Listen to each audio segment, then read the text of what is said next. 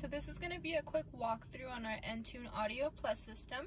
So right now we're on the home screen, and this is just a defaulted home screen. Right now we have our audio on one side, and you can have up to 4 speed dials on the other. Under menu, this is just your main menu. So we have the audio first. On here you will see the sources, AM, FM, Sirius XM, USB, and Bluetooth. So with Sirius XM, right now you have a 90-day trial. After that, they will get in touch with you and see if you'd like to continue with it. Once you decide what you want to listen to, so for example, we're going to go on FM. To save a station, you're just going to tune to the station that you want to listen to. So from here, to save it, you're just going to hold the number you want to save it as until it beeps as so. You can have up to 36 of these saved, and you can also mix and match with AM, FM, and Sirius XM. Another way that you can search for a station is that you have the station list. This allows you to search by genre, so depending on what you like to listen to, it shows you what's available within your area, and it does update if you're traveling. So this is our audio. Going back to the menu, we have the phone, and this displays your keypad, so if you need to dial a number. Under history, that normally displays all of your incoming or outgoing calls. Favorites, you can have up to 15 of those saved in here. And then contacts would just display your contacts. Select device just allows you to switch devices just by the list here. And then message is a way that you're able to have your text messages displayed on here if you want to have that set up. Going back onto your menu, we have the apps here. So if your vehicle is equipped with a remote connect, this is where you would enter the authorization code.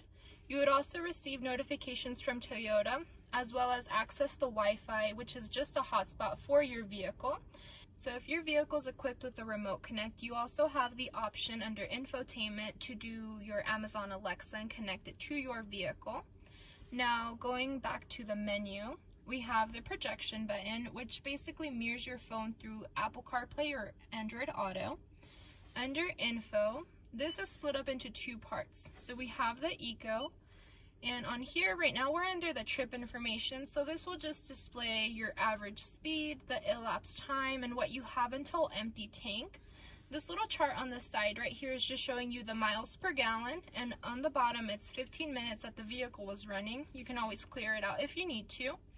The history portion here is just giving you your best miles per gallon, the latest, and then it shows the miles per gallon with all of your different trips on here. You would just have to update to view those, or you can clear it out whenever you need to. Energy, since this is a hybrid model, is going to give you this little chart. So it's just going to show you what motor is working as well as the hybrid battery recharging. From here, we're going to go under menu and again to the info, and we have vehicle alert history. So on here is just a way to view any sort of alerts your vehicle has to give you, such as maintenance required or anything like that. So as you're receiving your alerts, you can always go in and erase those as well. I'm going to return once more, go back onto menu, and the last one we have on here is setup, and this is just where to view all of your general settings as well as setting up Bluetooth or audio or anything like that. On the menu as well, you have the display, and this is just a way that if you don't like to have the screen off, you're able to turn that off and it's just dark like that. To turn it back on, you just press any of the side buttons. You also have the ability to have day mode on, so if your lights come on at night, it's just going to stay bright and not go dim. And then to adjust the brightness, if the display is too bright at night, you just go into the general and then do the brightness and the contrast if you need to do that. As well as when you turn on your backup camera, it adjusts that as well. And then some of the buttons we have on the side here are just shortcuts to what we have on the menu screen. So as you can see, we have the audio, we also have the button. The map is just an easy way to access your navigation apps if you have the Apple CarPlay or your Android Auto. Seek and track are for the radio, so seek takes you to the next available station, track takes you to the previous available station, phone just takes you to the phone, and then apps takes you to the apps. And that is our walkthrough on the Entune Audio Plus.